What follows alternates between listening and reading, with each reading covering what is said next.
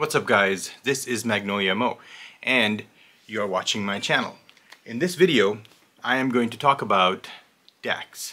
DACs, how to connect a DAC to your receiver, how to integrate the DAC between your PC, your laptop and your receiver, and how to get the most out of a DAC. So how do you connect a DAC and what do you need? When I say connect a DAC, what do you need in order to connect a DAC to your receiver and to your PC? Well, let's find out. So I have right here the DAC, the receiver, and all the connections, all the cables that you can possibly use to connect a DAC. Okay, so starting with this one right here. This is an old Monster optical cable that I have. RCA cables, XLRs or balanced cables. Here's the other cable. This is your digital coax that you can use. Finally, the most important one is this USB cable that you will need, to hook up the DAC to your PC. So let's go step by step on how to utilize these connections. Alright, so let's start with how do you actually connect the DAC to the receiver, right? So you see the left and the right audio outputs on this DAC right here, okay? That is your audio output that's going to come out of the DAC after the signal goes through the digital to analog conversion. So the whole point of using a DAC is you want to listen to pure high resolution, right? So you want to connect using the analog connector right here, left and right, that I connected right here, I use the CD input on here, same thing, left and right on the CD side, alright, on the CD input.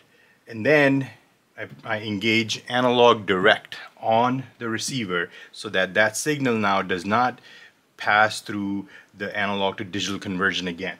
Okay, that's the key right there. So that's the basic connection that you make from the DAC into your receiver. Now if you had the balanced XLR, then you would go XLR to XLR in over here.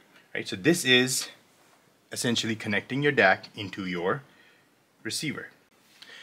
So a DAC has different inputs as well, right? So this one has a coax input and an optical input, right? And the purpose of those two is you can go from your PC, right? You can go from your PC directly in here using the digital coax or your optical, or if you have a source, right? So a lot of people have CDs. I have CDs.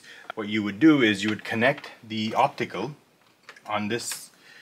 This is my PS3, so I've enlisted this for this particular demonstration. So I can take the optical out from my Blu-ray player, whether it's PS3, PS5, whatever, or a regular CD player, as long as it has an optical, and you connect it to the optical input on this DAC, right?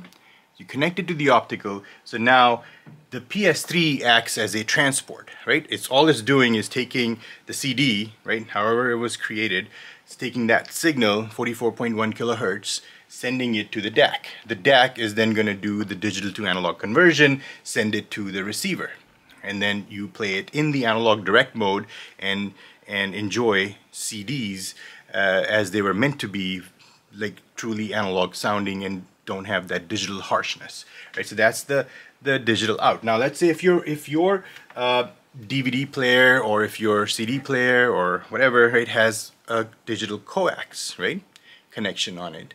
So you can take the digital coax from your device. Let's say if it had that on here, I'm just gonna assume that I just connected the other end there. You would plug it into the DAC. I can use the digital coax from a source, or I can use an optical, right? So this is basically a USB cable that I have right here. I'm going to connect one end into the DAC right here, right? So now I have that connected here, and then the other end I'm going to take the USB and I'm going to plug it into an open USB, preferably USB 3.0, because you don't want any latency, you want high-speed transfer connected directly into your PC, just like that right here. And that is the setup, right? So you got your source, your PC connected via the USB right here. And then if you have a CD player, if you have a DVD player, if you want to you know, listen to your CDs through that source, then you can use the optical or the coax. I don't recommend using optical coax via a PC because it will limit the resolution, right? You can do it, right, if you want to, but it's just going to limit the resolution. So the best way to connect a PC is through this USB cable right here. Okay, so that is the connection, right? You connect the DAC, the RCA, again, the RCA, which are these, right? The RCA connections into your receiver. I connected into the CD input or the RCA input, or if you had the XLRs, you would do the same. And then you connect the USB input into your PC, and then your coax input or your optical input into whatever source you want to, right? Whether it's a DVD player or a CD player that has a digital input. So you can use the better digital to analog converters that are built into these DACs as opposed to using the ones that are in your receiver. The last step is actually to set up the DAC to output the correct sample rates and to download the drivers, right? So depending on the DAC that you bought, you would need to go to the manufacturer's website, download the drivers that are appropriate for your operating system. Once you've downloaded the drivers, then here are the steps that you're going to follow. All right, so assuming you have downloaded the drivers for your DAC, you've installed the drivers, and you're ready to go, right? So now the next step is to actually go into your computer, go into your sound output settings, and go into sound, select your DAC. I have the Prevox S2 digital selected here. Click on device properties, additional device properties, and then within the additional device properties, go into advanced. Make sure you are selecting the highest bit rate and the sample rate that the DAC is capable of. Hit apply, close this window, and then go into your streaming application. So in this case, you know, I'm using Tidal. Tidal also has an output device setting here, right? So I selected the Prevox S2. I've made sure that I'm passing through MQA because the Prevox S2 is capable of full unfolding of MQA files. Use exclusive mode. All of that is checked out. Start play. The first track that's playing is All or Nothing, and it is being output in 24-bit 96 kilohertz FLAC file going into my project audio control. I see the incoming sample rate as 96 hertz. So that is it. So now once you're playing, you know, obviously everything is set up.